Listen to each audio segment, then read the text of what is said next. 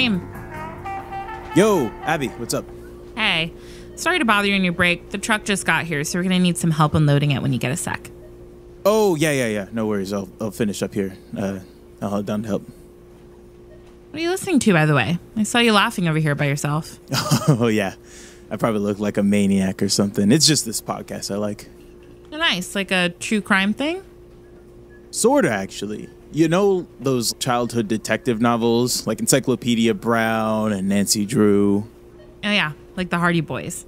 Yeah, that's actually what this episode's about. But essentially, it's a true crime mystery show, but instead they're solving those mysteries. And this is children solving these mysteries? No, it's adults, but they're pretty funny. Right. Well, finish your break. I'm going to head down to help unload the truck. Yeah. Be right there.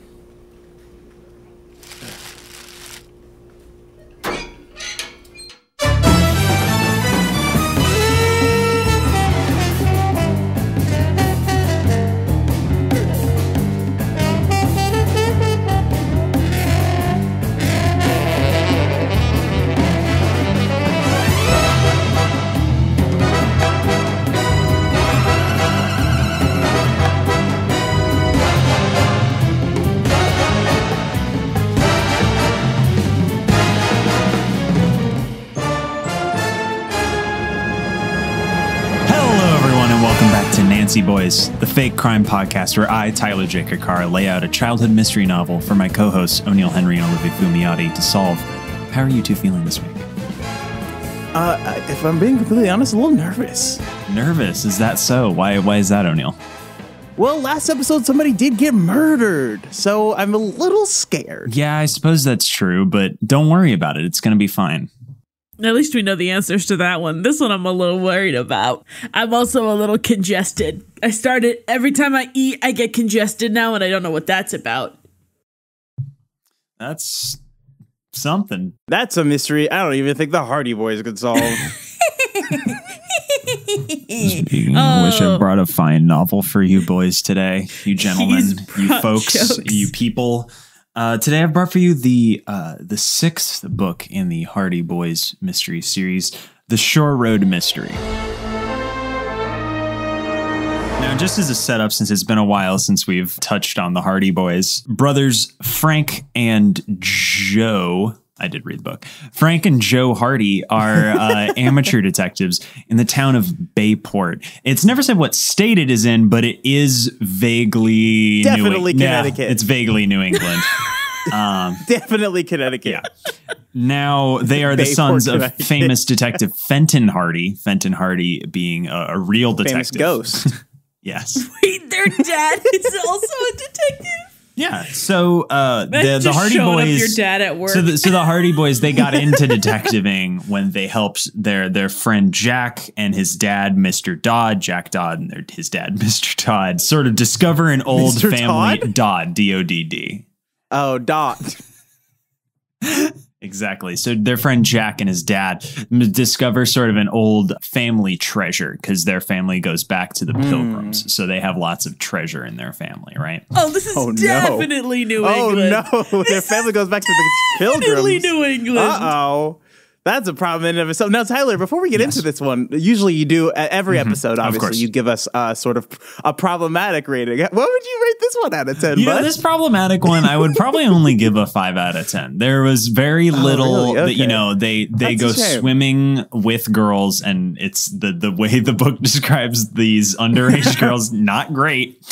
I would also say, and we'll get to it, they are joined once again by one of their friends. So every book, as you guys know, one of their like sort of rotating cabal of friends joins them as the comic relief. And in this book, they're joined by their friend Chet, has 2 sort of main personality traits, those being A, hungry, and B, a coward. Corny. Oh. Joe is dating his sister. So I just want to throw that out there. There's some tension there. There's some tension there. A little bit of interpersonal drama, a little bit of tension here Joe's and there. dating one of the girls they go swimming with? It is, with Chet. Okay. Ooh, okay. We'll get to it. Don't worry about it. We'll get to it. That's in a later chapter. So as in every week, I sort of go chapter by chapter, and periodically I'm going to give you guys sort of a break to sort of theorize, talk about the story so far, break everything down, and at any given point in between the chapters, you can buzz in and say that you'd like to solve the mystery. And if you do get it right, I will tell you. But if you do get it wrong, I will. I have to give you the electroshock. I'm sorry. Them's the rules. That's just how it is, and that's so. I don't know how we decided on that. Because last time I did make a mess. Yeah, well, that's on you. That's sort of your fault, I'd say, because you should be prepared for it. Did you put the newspaper down? I put the newspaper down. I brought an extra pair of underwear this time, so we won't have an accident. I'm wearing Depends. We don't have to worry about it. Great stuff, gang. So let's get started. So our story kicks off with a theft on Shore Road. Ooh. Cars have been getting stolen up and down Shore Road in the town of Bayport. And the boys who sit on their motorcycles and listen to the sort of ham radio, the police broadcast for crimes, sort of like Batman, hear about it. Very illegal. Very illegal. Very illegal. Let's put that disclaimer out there. Don't do that. It's fine. They had radios back then? Wow. So this is an interesting point that I mentioned to Olivia before we started, but this is a book that has been re-copywritten, and there have been revised editions in 1928, 1956, 1964, and 1992. So I'm reading the 1992 version, but there are remnants from every era in the book when it sort of gets updated for modern tour times. De ages. Exactly. So cars are being stolen up and down Shore Road. So they ride their motorcycles. Frank and Joe are 18 and 17, by the way. They ride and they find the police, and the police are interviewing the guy whose car got stolen, and they see that all the cars around the car that got stolen have had their tires punctured. Ooh. So some neighborhood toughs, we're assuming here, maybe. So next, they in the middle of this is at the beach on Shore Road. So they're like, okay, well, this is interesting. Maybe this is something we'll get involved in. But for now, we're going to go swimming with our friends. And while they're out in the water, they see their friend Jack Dodd from the very first book Jack, and Jack is their age, and Jack is on a boat. And they swim out to Jack's boat and say hi. But while they're on Jack's boat, something hits it and it starts sinking. Oh no, everybody swim, get your floaties. Yeah, so they save the boat, and Jack's like, wow, thanks, that was weird. There's not normally a lot of rocks down here. What must have hit my boat? And the boys sort of save it, and Jack goes, by the way, swing by my place tomorrow. I have another family mystery for you guys to solve. Oh, okay. So There's sort of a combo mystery going on inside. There's like multiple mysteries. So we're solving for cars, and we're also solving for boats. Now, so they come, Tyler, is it now legally speaking, just to cover our bases, is there a tie-in? Can we just rule out Cars, sort of like the movie where they are alive? You can. And maybe the car did run that by out, and shiv. But you can rule out cars in which they have eyes and they definitely procreate in some way. But you can't rule out that they are vampire cars. Oh, they're sort of like undead, so sort of like a Stephen King situation. Yeah, I do want to throw that out for you. Okay, theory. I have a theory. An early theory. We're not even done. Let me finish chapter 1 real fast, and then you can throw a theory out. So at the end of chapter 1, they go back to the beach after saving their friend Jack's boat, and they find out that one of their friend Jerry's car is stolen. So they chase after it on their motorcycles after it gets stolen, and they have to skid to a stop, and they crash into a fence because a produce truck is blocking their way, and the farmer driving the produce truck sort of waves angrily at them and then drives off, and he seems like a real shady figure. And that's how the first chapter ends. And mind you, that was all 5 pages. Dense. This is a dense book. This book is 150 pages long, and I want you to keep that in mind as I sort of read out all the things that happen. Now, at the end of chapter 1, Olivia, you said you have a theory. My theory is that they're sinking the cars and the boat hit a car. That's an interesting. Unfortunately, that's one. not correct. So I'm just going to turn the dial up to 1 on the electroshock and just sort of give you a little burn. So I would like to just start laying out facts and sort of just not necessarily guesses, but just sort of laying out the facts. So 1 car missing. 2 cars. There have been 2 cars stolen at this point. Now there are 2 cars. There are 2 cars. But let's not get ahead of ourselves. There was 1 car missing at first. All the cars around it, tires punctured. Right. Now Tyler, as the mystery master yourself, were all the cars around Friend's car number 2, were all those tires punctured as well? No, he was actually carjacked. Oh, he was carjacked. See, that's okay. interesting. That's a little bit more important. Okay. Any information about the carjacker? He didn't get a good look at them. They knocked him unconscious somehow. Jesus Christ. They knocked him out. Okay. Now, how do we know friend Jack? Was it Jack? So which one? So Jerry got his car stolen. Jack was on the boat that almost sank. Jerry's just one of their friends. We'll get back to the boat. Hey, Jerry doesn't come back into the story, so you don't need to know about Jerry. Oh, okay. Jerry is there to get his car stolen. Car got stolen. Jerry's car got fridged. Oh, boy. Well, listen, everybody needs one. Okay, interesting. Should we dive into chapter 2? So chapter 2 opens up, the boys return back to their home where their aunt and their mom are making dinner, and their dad says he needs to go out of town for a while. He has a case in New York. I'm just going to read it off. Frank asked him if it's a big case, and his dad responds, quote, "I'll be in New York City, perhaps for several weeks. Authorities there have asked me to work in an arms smuggling case. The smugglers are apparently supplying American criminals with foreign-made lethal weapons." So I guess this was in a time period where American lethal weapons were okay, but if they were made in Europe, they were bad. Yeah. It was a different time. We could say that right off the top. Oh, boy. So to move on, before his dad heads out the next morning, they're sitting around the dinner table and they hear some commotion. They go outside and their dad's car is currently being stolen outside their house. Oh boy. Okay. Do wow. they live on Shore Road? Man. They don't live on Shore Road. Okay, so where do we know? Live near Shore Road. It's very important. They do live near Shore Road. Okay. As long as our radius. So their dad chases off the criminals. Suddenly, on the police scanner, they hear about a commotion saying that they caught the criminals. And they're like, "Oh shit, we got to go figure it out." They follow a police car that drives by, right? And they end up at Jack Dodd's house. Ooh. The guy with the boat. Ooh, the guy with the boat. Their friend their friend who's descended from pilgrims, and they are arresting Jack and his dad. For the crime. So they found one of the stolen cars on the Dodd property with Jack's fishing pole in the trunk. And that is the end of chapter 2. I just went through. Ooh, okay. Now, Tyler, off the top, I think Jack Dodd did it. If I'm just going off of clues we have here. Is this an official theory from you, O'Neill? Just going off of the facts we have, if we're playing this out serial style, I think Jack Dodd did it. Do you think that Jack Dodd did it? I'm going to counter with the next thing where Jack and their dad say that they didn't do it. Oh, well, now we have a he shed, she shed. So at the start of chapter 3, they're like, yo, we don't know how that got there. I don't know how they got my fishing pole in there. Actual question here. Yeah. Where on the property was it found? Just like near their house. Just like they're farmers, so it's just like on the farm. Oh, okay. Okay. Interesting. It's actually a very important point that they're farmers. They are farmers. Now that's interesting because we did talk about earlier about that produce truck, and normally I don't lay off the thin clues, but some strands are starting to come together. Now, Olivia, do you have anything from this? I want to hear more particular chapter before I make any other series. I don't want to get shocked again. So to continue through chapter 3.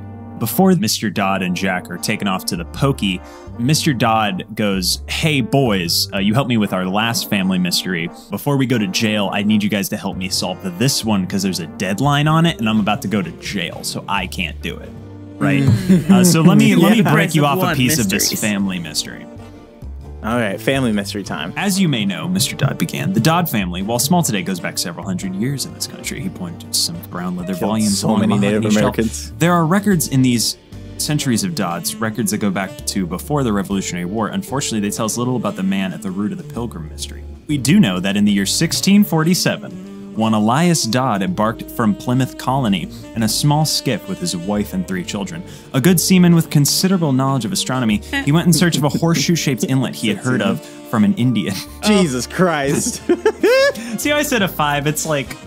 Yeah, no, okay, I get it. It's borderline. We're there. Dodd hoped to establish a settlement there, which other families might come later. That inlet is now Barmet Bay, which is where they are. This is where Bayport is.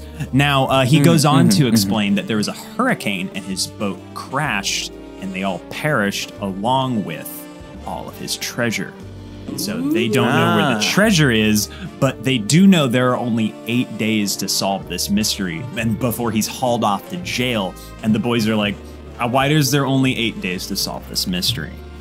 And that is the end of chapter 4. Okay, interesting. I have a couple of questions here. First off, pilgrims having treasure. Hardy boys. I don't think historically pilgrims had a lot of treasure. Just saying. Listen, this was written in 1928. I don't know what they knew. I don't think they knew anything. Oh, I did miss something in chapter 3. They asked the family if anyone might have it out for them. And they said there's a farmhand they used to hire who was an ex-con and ex-military by the name of Slagle, S-L-A-G-E-L. Oh, that's the guy from Lord of the Rings. Yeah, exactly. And he values their treasure because it's just, no, I'm kidding. Oh, okay. But he didn't do good work and they did fire him. So that is their first clue, is that they need to go look for this guy, Slagle. All right. And that is the end. Now I am thinking that this has to do with the One Ring. It is about the One Ring. That's actually what the treasure is. And you solved the mystery. Good job. I'm starting to, your riddle master is starting to come unthreaded because I'm starting to put together some clues. Now, Olivia, what do you have so far? I don't think the Dodds did it. I think this is just the inciting incident. Be like, oh, now it's affecting someone we know. And yeah, I don't think the Dodds did it. But again, I need more information before I make any. Do you want to know my hanging thread right now, Olivia? What do you got right now? It is why was Hardy Papa targeted in all of this, right? Because right now it's sort of a closed circle as far as we have the farm, Dodds, why was Papa? His son's got motorcycles not good enough to be stolen. They were like, these sons roll around with half the wheels I do. Not nearly enough wheels. Well, it's actually the same number of wheels you do because it's 2 motorcycles, but you do need 2 people to steal 2 motorcycles, though. That is also true. You can steal twice as many wheels with less people. Twice as many wheels with half the people.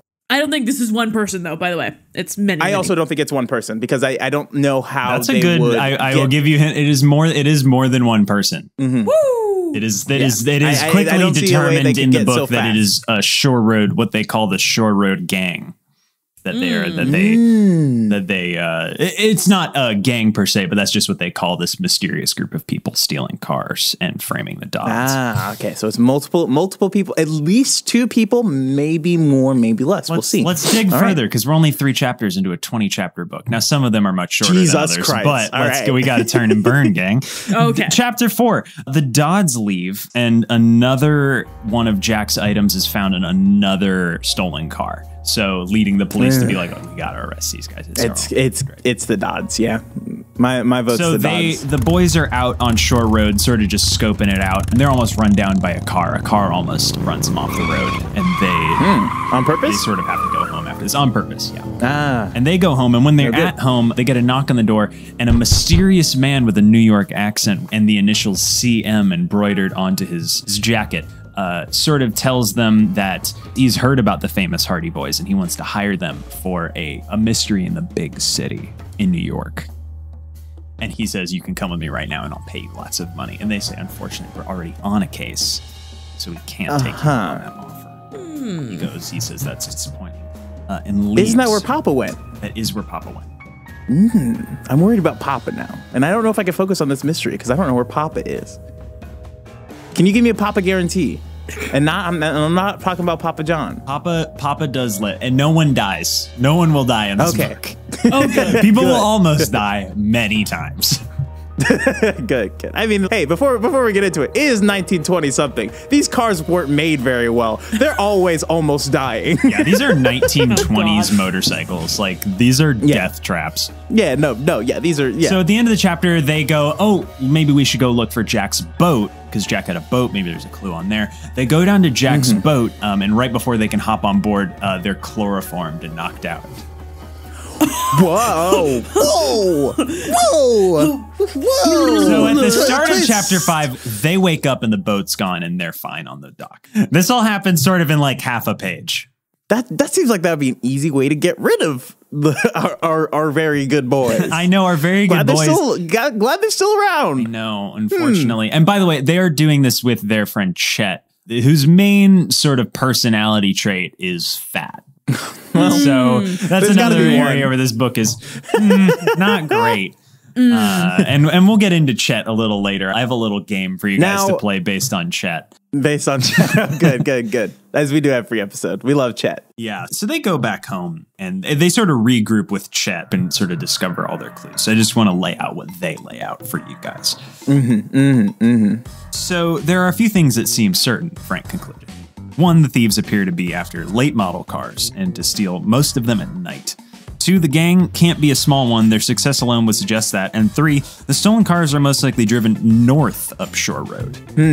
What's north of There's nothing north. That's a plot point that was a little too convoluted for me to introduce to you guys because it's more about them figuring out. It's less solving who's doing it and more and where them the cars how are. to. Yeah. Gotcha. So basically, they keep hearing that the cars are driving south, and the police keep searching south, but they find U-turn tracks. So people are they're driving south to get the police to chase, and then they U-turn and go north to trick the police. Pulling a Godfather, a full Godfather. So while they're in their sort of shed out back, which they use as their base of operations, someone throws a grenade through the window. What the fuck? Now I know these Hardy Boys are very perceptive. Did they see the make and model of grenade? They did not see the make and model of grenade, but there is a moment where Frank sort of grabs it Captain America style and contemplates his own mortality before realizing that it's fake. Read right now. Read okay, it is a fake grenade. Right now, Tyler Date. Suddenly, there was a deafening crash. A heavy object sailed through the rear window, sending splinters of glass against Joe's neck. Chet flew from his chair and Aunt Gertrude screamed. In the center of a floor lay a black hand grenade. Run, she cried. But Frank knew that in a few seconds all of them might be killed. He snatched up the grenade and ran to the window with the deadly weapon. Would he be able to hurl it out? Oh, excellent. What a cliffhanger. Excellent. What a good cliffhanger. Joe, ever the hero. Okay, and it's a fake hand grenade. It's a fake hand grenade. So at the start of the next chapter, he throws it out the window and everyone sort of braces and then it doesn't go off. Is it a fake hand grenade or a bad hand grenade? It's a fake hand grenade. It's a dud. It's a fake grenade. So they do determine it's fake. Okay. It's not real. Fake hand grenade. It's a dummy, all right, Frank said to himself. Now, it's just a bad they hand do grenade. look in the hand grenade and there's a note tucked into the hand grenade and the note reads, keep off Shore Road or next time this will be a real one. Oh, so we got terrorism now. Ooh, these Hardy Boys. First Grand Theft Auto, and now terrorism. I love it. Guys, what are we doing here, huh? Hardy Boys, you guys might know to come These are also, all right, sit this one down. These are teenage boys solving mysteries. They gotta go to college. They can't afford to be grenaded. So to continue on chapter 6, they go, listen, we're being threatened with grenades. We should continue solving this mystery. Solving the mystery. Solve it faster, guys. If we're going to do it, we got to get way this shit faster. Done. So they go and visit their drifter friend, Scratch. We love Scratch. Scratch. Out on who camps around Shore Road. He's a drifter. Definitely written to be black in a very racist way. It's never mentioned what race anyone is, but they are all white and Scratch is black. Oh, Boise. And bump it up to a 6. So Scratch says that he's seen Slagle wandering up and down Shore Road the last few days. And then the brothers find 2 men tied up after their car was stolen. They find 2 guys tied up on the side of the road and they're like waving and they see their car sort of peeling away. So they give chase again, but the men drive into and out of the woods and sort of lose them. But The Hardy Boys do find, this is another clue for you guys, they do find flecks of brown paint all over the ground, as well as a dead bat. Okay. Well, here we go. So okay. Olivia, let's discuss here. What are we thinking so far? Dead bat and brown paint. So Slagle up and down. Is there anything about the note that is attached to the grenade? Is it handwritten? It is handwritten, yes. Okay. Oh, and also at the end of this chapter, they're informed by the chief of police that the Dodds have broken out of prison and are on the run. Oh my God. Good God. Guys, come on. You don't do that when you're innocent. You know that. First thing. Okay, so now we're really on the time it is crunch. implied that they were kidnapped from the prison. Okay. Oh, so they were broken out of jail. They did not break out of jail. Now the timeline has gotten even shorter. They're still suspects numero uno, but the boys are like, these guys were definite. There's no way they could have broken out of prison. Okay. So we have a couple of we do have a couple of clues now, and I think that this is important. Now, Tyler, tell me a little bit more about this city, the shore side. Is it a very cavey city? It is a very cliffy city. There are lots of cliffs. It's sort of like a cliffy shoreline is how I would describe it. Okay, so the bat thing could be perhaps a location up north where these cars are being taken. But the brown paint is still throwing me. Well, why don't I continue through chapter 7, and I think there will be some interesting stuff in here for you guys to sort of mull over. Okay. So at the start of chapter 7, they go home. And they get a mysterious knock on the door, and they find someone ding-dong dish them and leaves a message in a bottle. And the message in the bottle is from 1647, the year that Elias Dodd disappeared. And the message reads, "When the storm broke, alone, to give our position in the hope that ... and then sort of fades away. In the hope that vegetation, no protection, shelter, but crash of countless ... breaking black willows, high vein of gold." So they'd figure that this is where the whole treasure thing comes out, right? This is where this guy discovered treasure. They determined that there's like a lot of willow trees around creek beds in the area. So they sort of determine that the treasure is hidden somewhere in a creek bed where there's willow trees. And they also don't know who left this message. Okay, wow, there's a lot of things stacking up right now. There's a lot of stuff happening in this book, boys. This is a great book. With lots of stuff happening. I don't have any theories so far. Okay, here's my theory so far. And this one is a full theory, all right? I'm just going to lay out everything I have so far. We have this mystery case that's going on in the big city. That dad went, yes, but also that dad went out too, and these seem too close to be coincidental. Because there's the arms, also the explosive potentially for a grenade. Potentially, that's where that connection. I'm trying to draw those lines too. So that's one agent. Then the other agents we have are the farmers. We are farmers. That's right. Farmers Insurance is definitely in on this. This is one big insurance scam. Tyler, am I right? I'm turning the buzzer up to 2 for you, buddy. That's actually incorrect. It is not an insurance scam. I'm sorry. There are cars being stolen, and there is a creek bed treasure mystery, and neither of them is an insurance scam. All right, read chapter 8, to read on. All right, Tyler. In chapter 7, so they determine that this is some sort of creek bed, right? And they're like, well, we don't want to search the ground on foot. So they go to their friend, Bill.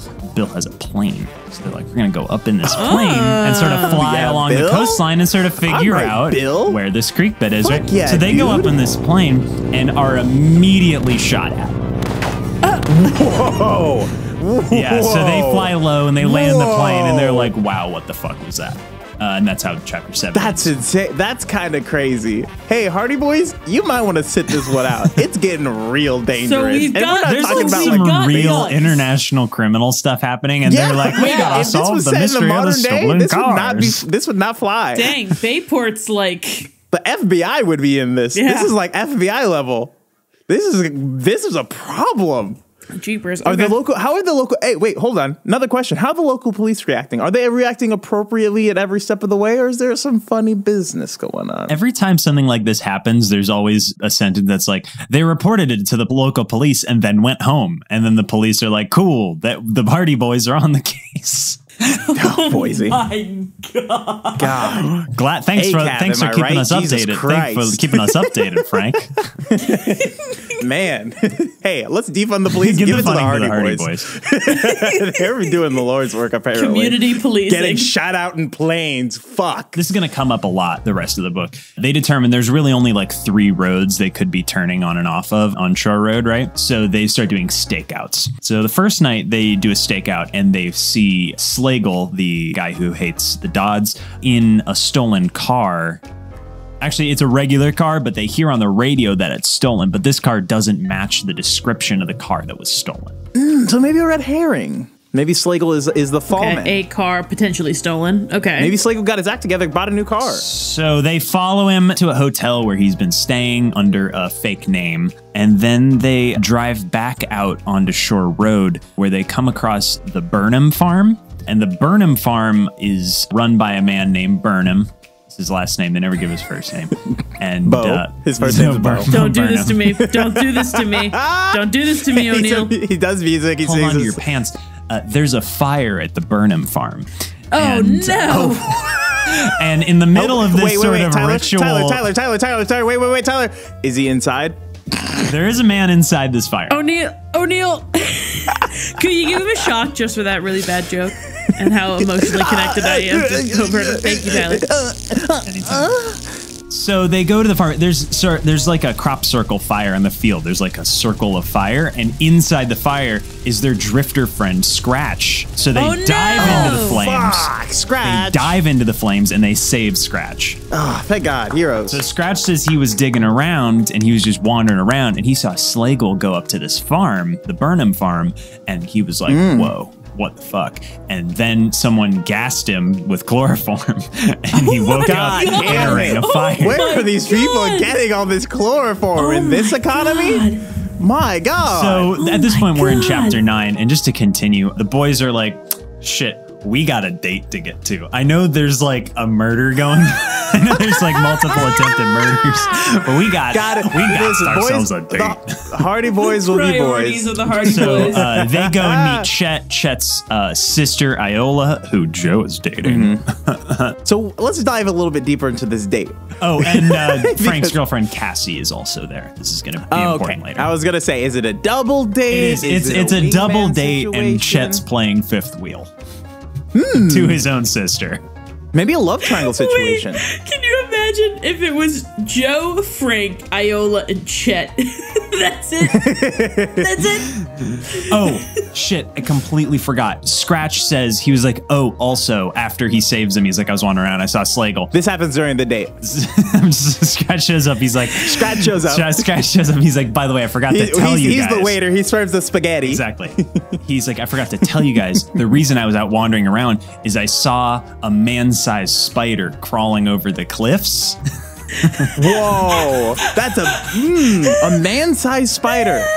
Okay, so now Harry Potter's in this, and I'm thinking maybe we have an Inkheart situation now. Now Scratch can't be trusted because he's a drifter, and the Hardy Boys are like, that can't be true. It must be a he man can't be trusted because he's black. Who looks like a spider, who's crawling like a spider. Oh God. Okay. Next chapter, please. A man-sized spider. Yeah, let's continue on with this date. So they go out on their boat, the Sleuth. So they go out for like a little evening sort of boat. Okay. They have access to motorcycles. They have access to cars. They have access to planes. They have access to boats. This is a real James Bond situation, but they did name their boat the Sleuth, which is a little bit on the nose, Hardy Boys. I don't know. You guys might be a little bit too into this. Why is their boat named the Sleuth? So they go out swimming, they anchor the boat, and they're like, let's go swimming. Let's go for a dip in that chilly Long Island sound, right? These are definitely white people. So they dive in, and while they're there, they're sort of swimming around, and they're like, oh shit, where's Cassie? So Frank's like, oh shit, my girlfriend's missing. So he dives down. Cassie is trapped in a net underwater. So Frank has to save her and save her underwater and picks her back up and sort of gives her CPR and saves her life on the boat. Whoa, little intense, Hardy Boys. You might want to chill it out. You got like other mysteries to solve. And spaghetti to eat. Now, and then she claims she was hit on the head by a diver and wrapped in a net. This is another attempted murder in this Hardy Boys book. Who are these murderers? The police need to fucking get on. Jesus Christ. You guys just having rampant almost murders? Jesus. So they're like, ah, shit, we can't be going on dates. Okay, wait, by a diver though? Yes. Okay, interesting. So they have the technology. So they adopt Jedi celibacy. Okay, continue. They adopt Jedi celibacy to solve the crime. And no more. So they're like, either. shit. Okay, we got to figure this out. So they go and stake out the Burnham farm. Right? They stake out the farm where they tried to burn Scratch alive, and they find Slagle talking to Burnham the farmer. More like burn. Don't do it. Crops. So they leave and they're like, well, what should we do? And then they hear the tractor going, and they're almost run over by the tractor, and they have to like roll out of the way. And like, oh, is this an old timey tractor? It is an old timey tractor, like a big. Could that have been the spider? I want to know how you made that connection. Because you don't know. Oh, so I guess they're crawlers, but like the farm crawlers that like water their things, like water crops. There's like these long, protracted watering. Yeah, I know what you're talking about. That like, yeah, they have like legs that move along the crops to water. Could that have been the spider? In that case, points more towards... I'm assuming this is an old-timey tractor with big wheels. I'm going to continue. So they avoid this, and they sort of chase Slagle through the woods, and they sort of confront him in this field. And he's been walking with a cane this whole time. And it turns out the cane is actually a sword. He pulls the sword on him. And he's like... And he says, have at you! Well, he says, cane, don't. And then he gives him a, hey, don't fuck with me. This is strike 2 on you guys. If you guys keep bothering me, I'm going to kill you. Well, strike 1 was the grenade. Oh, okay. So we confirmed that the grenade was from Smeagol. Yes. And then they have a sword fight, as they do in every No, they just go, nah, dude, I don't want to novel. get into a sword fight, and they sort of back off. Hey, at least they know when to call it quits. They know when to pack it in and bring it home. They didn't stop it being shot at in a plane. They stopped that when the fucking guy brings a sword. When the guy with a limp brings out a sword, then you know it's time to set the mystery down, I guess. Not when your girlfriend, not when your girlfriend almost gets drowned. Not all the chloroform. So 2 more important things happen in this chapter that I want to get through. First, they go back to Slagle's hotel, and they go to the telegram office, because... Yes, of course. Yeah, of course. Yeah, and it turns out that there was a torn up note in the waste paper bin that was like a draft that he didn't send to his boss. And I want to read that for you right now. More nerve now. Trying for 8-cylinder stock. Taking care of 2 friends. Attend to them when job done in week or so. Expect you for shipment tomorrow. And this was addressed to one Carlton Melliman of New York City. And the CM comes back around. Okay. Melliman. So I'm putting the dots together. Taking care of 2 friends. I don't think that's the Hardy Ben boys. I don't think that's them. I think it's our escaped pilgrim relatives that they are taking care of them. And again, I don't know where the brown paint comes in, but the bat thing points me to a cave up north. So that's all I know right now, is that I think the cars are somewhere up north. CM has something to do with it. Maybe CM is trying to divert resources up north with like the weapons trade thing. That's as far as I got right now. Olivia, what you got? Carlton Melliman obviously involved, so I'm assuming that obviously the cars are being sent to New York. It's probably somehow related to Papa, but I am thinking, so obviously the cars are being supplied to a place in New York City. They're taking older make model cars with 8 cylinders. I don't think they're driving them to the city. I think they're hiding them somewhere in town just because they're awaiting a shipment. So that probably implies more lots of cars. Or perhaps to pick up the cars. Yes, to pick up the cars. The other thing that I'm thinking is because of the amount of fake grenades, they have access. Swords. Let me fake grenade. Well, those are a little bit different, but Carlton Melliman. Let me just. Well, why don't I give you sort of one more clue, and then I can dive into I think it's in a cave. We're halfway through the book, but there's only about 5 more chapters before the mystery is revealed, and then it's sort of resolving everything. So we can burn through the rest of the chapter. Got you. Okay. So at the end of this chapter, they go out after figuring out this clue, and they are riding down Shore Road on their motorcycles, and they see the Spider-Man They see the Spider-Man crawling up the side of a wall. Which means, and they're distracted. And Joe, it turns out they've strung the net across the highway, and Joe is clotheslined and wrecks his motorcycle and has to go to the hospital. Jesus Christ! No! Holy shit! Guys? Hardy Boys! Oh my God! Fuck me! Wait, so who's holding the net? It's like tied either end of the street. Oh, that's funny. Whoops. So, God damn. On that note, I'd like to play a little fun mini segment with you guys to sort of take us into the mid-roll, and that is, how does Chet's subplot pay off in the climax? This is a fun little mini game that has nothing to do with how the mystery is resolved, but I think it is a fun thing to guess. So throughout this book, Chet is described as fat. He's described as portly. Chubby. It is problematic. But in this book, he's on a diet. He's become a vegan. Oh, God. So lots of the book is describing him longingly looking at cakes. The Hardy Boy's mom trying to get him to eat chocolate. You know what I mean? But he's like, no. And to go along with his veganism, he is now attempting to become a botanist. Okay. So the whole time he's like reading a botany book, and then he starts reading about water-based plant life, right? So he's big into plants. And there's lots of jokes where he's like, oh, but you guys should be glad that you have a real scientist along. And then they're like, your backpack's in poison ivy. Like that type of, funny little jokes like that. Now, I want you guys to tell me, I want you both to guess, how does this subplot pay off in the climax? I got Olivia, it. I know. you can go first. I got it. Olivia, yes. So, because Chet is looking at botany and other plants and things like that, he would know where the local willow trees are going to be. So he'll probably be the one to discover where the creek beds are that has the gold. Can I add on top of that? Yeah. He knows that, and he knows which farmers or farmland would be growing in that area to tie back into the farm. I have another theory. Okay.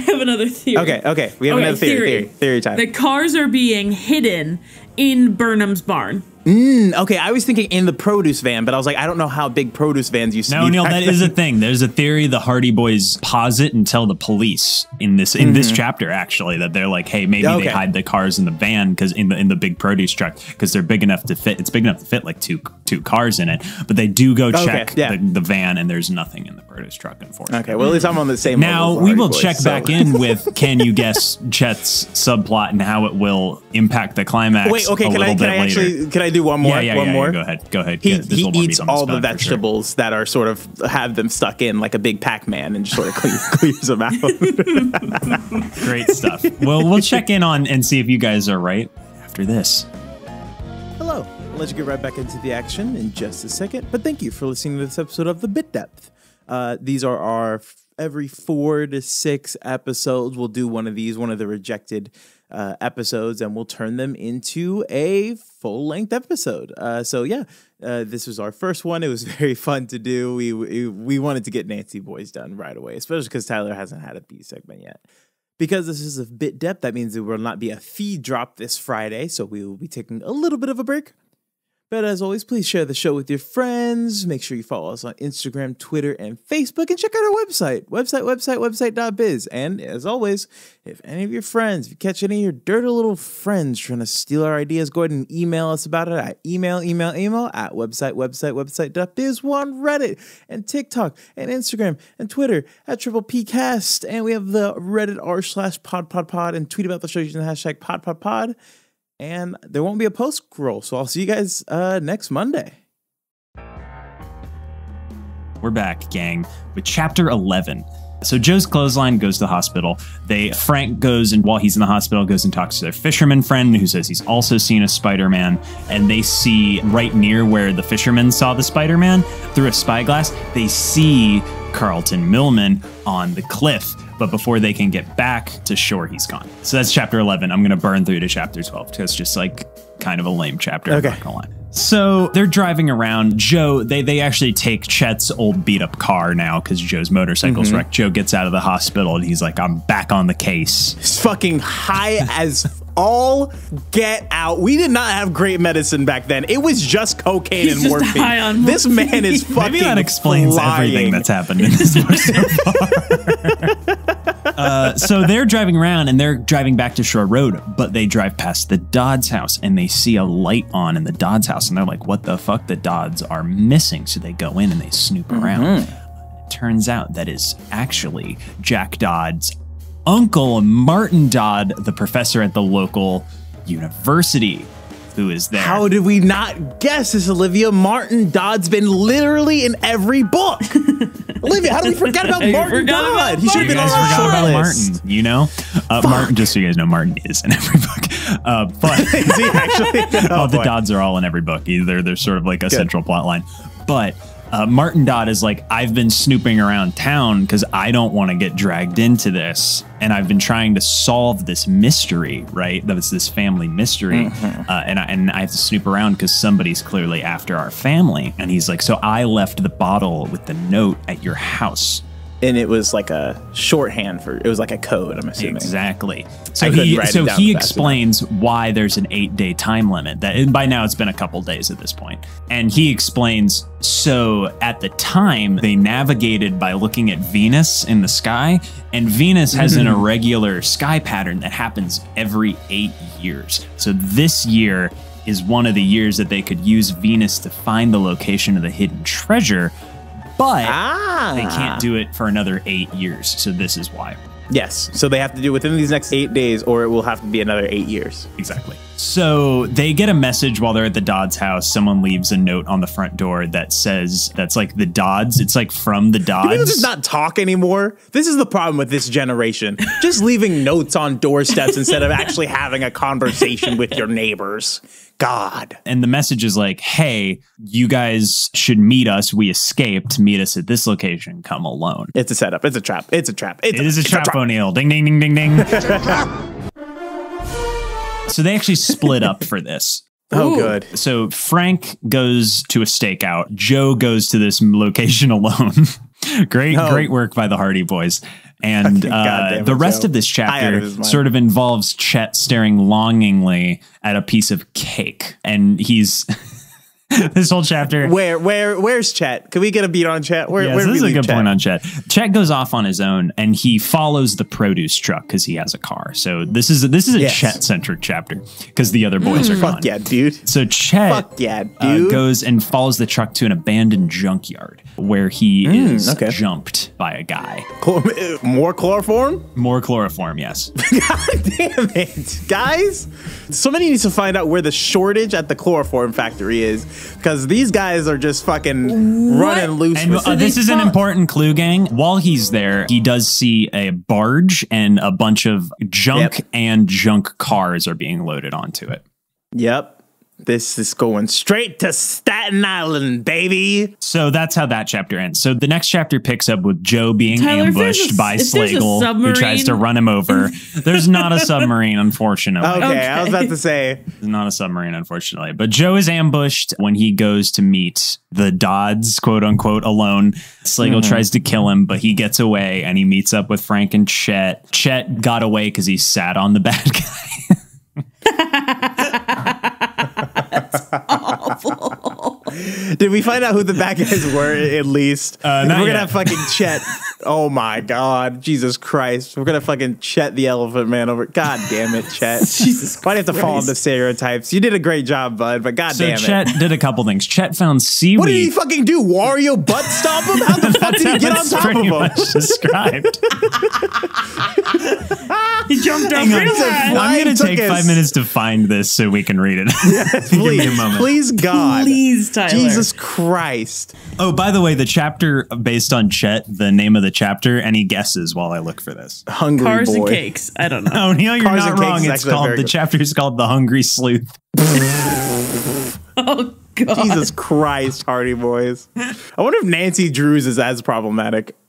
No, you know Nancy Drew is as problematic because we've read a bunch of Nancy Drew books, O'Neill. Because we read a bunch of Nancy Drews. I forgot they've gotten a couple of them. All right, let me break you off a piece of this. Chet, how did it go? Joe welcomed their friend. Say, you don't look very happy. Joe, you're home. You're safe, Chet exclaimed. He collapsed into the large green armchair. Woo, have I got an earful for you fellows. When I saw this guy glaring at me, I decided it was now or never, so I landed on him. And they go, landed on him? Chet nodded, pride swelling his chest. Just took a run, sailed off the end of the truck, and knocked him off balance. Then I dashed to the car. He didn't know who I was, so nobody chased me. So he did sort of I forgot. I always forget. Chet, I forgot that Chet has an 8-foot vertical leap. I always forget. Chet can launch himself 8 feet vertically and then land on anyone, and he killed that man. Chet is the proof that white men can jump. Yes, truly. Jumped Thick men can jump. And just demolished this man. Broke their fucking neck. We're getting close, don't worry.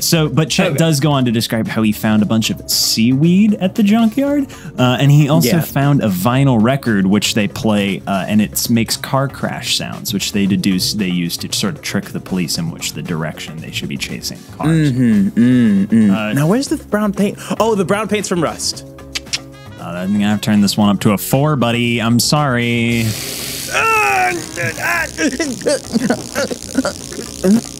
I'm going to go ahead and push through chapter 15 because this is sort of when shit starts popping off in terms of them solving stuff. So they go back to the junkyard, all 3 of them, Chet, Frank, and Joe. And they find a dead bat in the junkyard. They go home and find a message from their dad saying that he thinks that the 2 cases are connected. Yeah. Thanks, Ben. Thanks, Dad. So they take their dad's car and they see the barge again being loaded with junk and cars. The barge, by the way, is called Arachne. I thought was fun. Nice. Spider. Yeah, spider motif. So they take their boat, the Sleuth, out and try to sneak onto the barge. Fucking hate that boat. I hate that boat. Does the boat die, Tyler? Can the boat doesn't die. I'm sorry. God damn it. So they try to get onto the barge, but they're attacked by a guy with a poisoned piton. Okay. Jesus Christ. Where are they getting all these poison weapons? climbing gear. So it's poison climbing gear. So they're like, oh shit, this is the guy. This is the Spider-Man. They fight the Spider-Man on the boat and they kick him off the boat, Sparta style. Oh, good. And kill him, and he dies. For sure, he drowns. No, because he was wearing a wetsuit, so they determined that the Spider-Man was also the diver. Also the diver. Okay. Spider-Man is also Aquaman. So they go home. And that's it. This is chapter 16, and they said we're done. They see a note that says, "Hey, Hardy Boys, I've had enough of your shit. This is your last chance. You 2 need to get out of town on vacation or we're going to kill you and your family." Great. Love it. So this is sort of a multiple choice quiz for you guys. Do they A, go to the police, B, go to the FBI, or C, not go on a vacation? Not go on a vacation. Can I go D, chloroform? C for chloroform is actually correct, O'Neill. Great call. So what they decide to do, a Trojan horse situation. So they drive to the next town. They pretend they're going on a vacation. Wasn't the first idea. They pretend they're going on a vacation, right? So they go and they buy a car in the next town over where no one knows them, and they drive it back and hide in the trunk and wait for it to get stolen. Where the fuck are they getting this money from? It's 1928. You could buy a car with a summer job, O'Neill. That's fair. That's fair. That's fair. You know what? That's fair. Is it a nice car? It's a fancy looking car. It's like a used car because they keep buying and they steal used cars, but it's like a late model fancy looking car. It stands out. Yeah. Now, at this point, this is sort of where the mystery gets solved in the next chapter. So I want you guys to sort of take final guesses and sort of take stock of where you're at. Okay. And sort of decide what's going on. So one of my theories is that the Spider-Man sank young Dodd, whose name I cannot remember. Jack Dodd sank the boat in order to get Jack's gear off of the boat in order to use to frame him in the other cars. That I have. Yeah. Natch. The dead bat, I'm assuming, comes from a cave that they're hiding the cars in. I don't know why they keep getting strewn about, but I think the brown paint is being used to camouflage the cars. To look like junk cars. Good or something call, like that. Liver. Yeah. I like that. And then now that is my one question because we haven't really touched on it. What do we know about the junkyard owner? His name is Kitcher. That's it. Kitcher? They don't go into detail about it. They don't grill Kitcher? They don't grill Kitcher, no. It's just Kitcher's junkyard, and he's working with the bad guys because they see him there working with the bad guys. Yeah. Okay. Cool. Olivia, you want to continue? Tyler, could you reread me the telegram? Which one? The discarded one that Slagle did not send. Yes, the discarded one. Correct. Let me find it. I would also like to add on that the reason why the Dodds are being framed is because it's a rival farm. Now, I'm not going to buzz you guys because you're both correct. You both have pieces of the correct puzzle here. So you don't have the whole picture. But you're both correct. The only mystery that I am still trying to figure out is who is benefiting from the treasure mystery part of this. Can I tell you what? Can I tell you something? I think it might be connection. I'm just going to tell you this right now because we're going to get into it. Just a side absolutely no connection. It is a separate mystery that is happening within this mystery. So let me read this for you. Yeah, read it. More nerve now. Trying for 8-cylinder stock. Taking care of 2 friends. Attend to them when job done in week or so. Expect you for shipment tomorrow. Addressed to 1 Carlton Mill. Okay, I got the last bit. I have the last bit. I got it. Taking care of 2 friends. We have pretty much established that this is some cave offshore, right? Caves on the coastline flood at high tide. They're gonna kill the Dodds. I don't know what time of year this is, but this is like, I forget, summer or winter. I forget which one. Okay. Well, either way, the Dodds are being hidden in the cave. They're going to be framed, but they're going to be drowned with the tide as the new shipment of boat comes in. Ding, ding, ding. You guys are starting to put it together. You've got almost all of the puzzle at this point. Now, would you like me to go ahead and finish, or do you have any more wild guesses? Olivia, do you have any other clues that you want to stitch in here? Somehow Carlton Melman knows about the treasure, I think, because it says, like, we'll attend to them in a week from now. So they're going to try to find the treasure first before the Venus thing gets all thrown around. So they want to use the time left for the Venus thing to find the treasure and then axe the Dodds. I think that's everything. I don't know what else. And the Dodds are going to be framed for the thievery with their dead bodies, essentially. Yeah. I think. And I don't know what Uncle. I don't know what Carlton Mellon is doing in town, but that's the extent of what I know. Okay. Cool. Tyler, right, gang, let me take it away and let me explain this mystery. So their car that they're hiding in the trunk of is stolen, right? Natch. So the car is parked and they sneak out after the driver walks away, and they find a net slung over the side of this cliff that they determine the cars are being driven down. The net is like sort of a way that they can drive over sort of a cliff, so that to give them traction. The 1930s. Oh my God. So they also find a hidden passage covered in seaweed, and they smell dynamite, and there are a bunch of dead bats. So they determine that the dead bats came from them blowing up this sort of hole in the side of the thing. They made it. Is that where they sort of a the secret car crash? hideout where they walk in and find an operation where they are painting the cars to look like junkers. Olivia got it.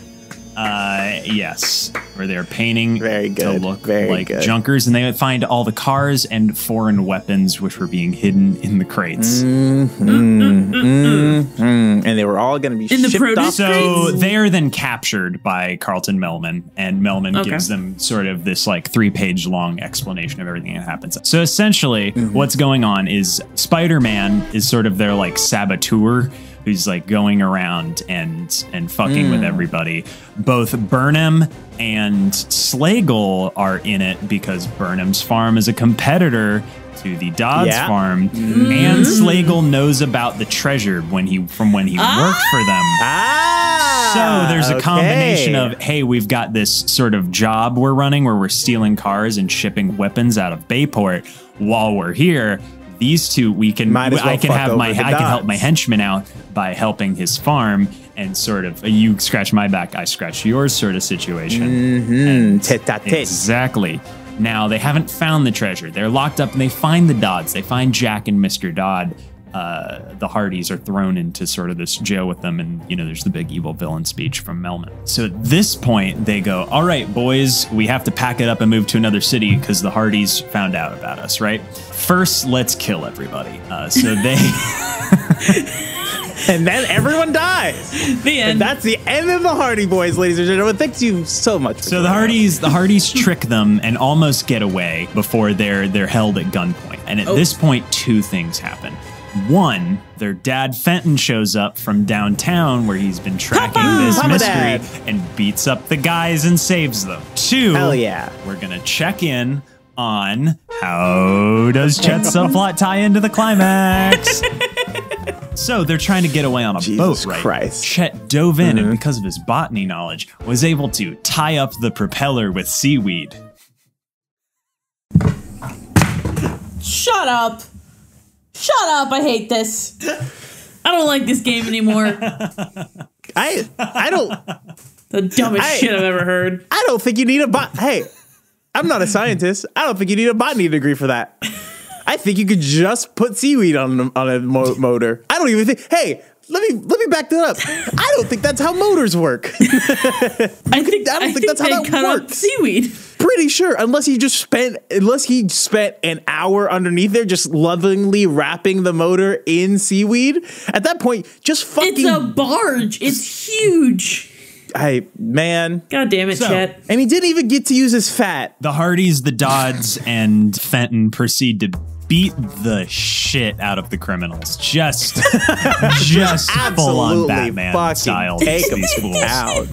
And before the police show up and arrest all the criminals. And then that just left the mystery of where is the treasure, which they then sort of deduced that the note was wrong. It didn't say willows. It said billows, meaning wind, meaning into the side of the cliffs. They got billowed and knocked into the side of the cliffs.